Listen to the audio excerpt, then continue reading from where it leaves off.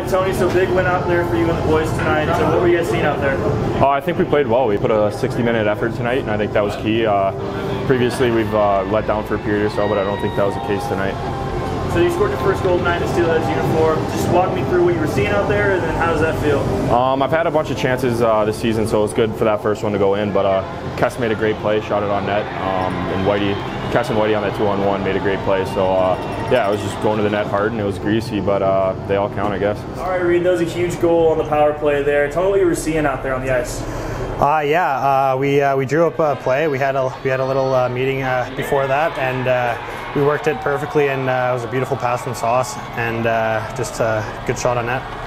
So a really convincing win for you guys tonight. What do you guys need to do to bring that momentum back here tomorrow night and take the second one? Yeah, I think we're getting on a bit of a roll right now, and we just got to keep going game by game, and just keep it going. All right, so big win tonight, Coach. Just give me your thoughts on the game tonight. Yeah, no, happy with the game. Those are two important points. I really liked the way we came out in the third, especially. There was a little bit of feeling out process, I thought, at times in the first, and then we got going.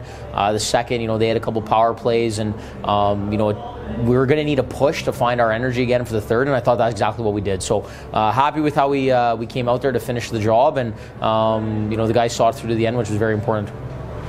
So you got a goal from Calderone and from Reid Petryk tonight, AJ White as well. How nice is it to have scoring potential throughout the lines? Yeah, no, well, it's good. Reeder's on a bit of a roll there. I think he has 4 points in the last 3 games, and Caldy now has 3 points in his last 2. So they're starting to find their rhythm, starting to find some chemistry. I like the way the lines are put together right now, and we're rolling them pretty evenly throughout the lineup. So when you can turn the bench over and roll those lines, everyone's involved, everyone's contributing, and the D-Corps was no difference. I'll wait till I get the minutes back, but I'd have to say that it was pretty balanced, and when that's happening, everyone's a part of it, everyone's contributing.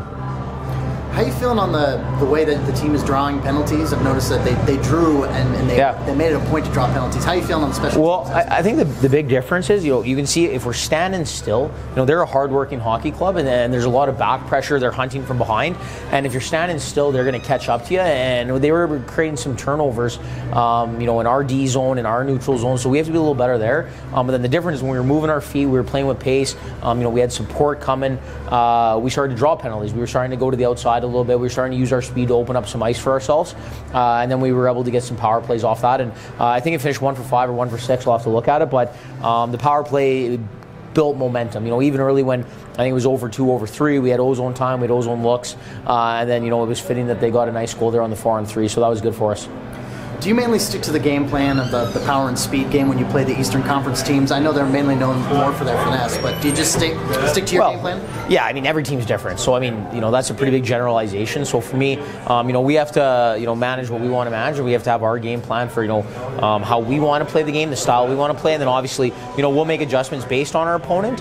But overall, we pre-scout, we had a week to prepare, we knew what they were going to bring, and they're a good hockey team. So it was important for us to come out with our plan, execute, and I thought we did that. So what's the big key for you guys? What are you guys focusing on to come back out and take another win tomorrow night? Well, we're going to get at the video here tonight. We'll see where we need to make some adjustments, but like I said, I thought the third period we were connected, we were playing faster as a group, so that's obviously something we want to carry into.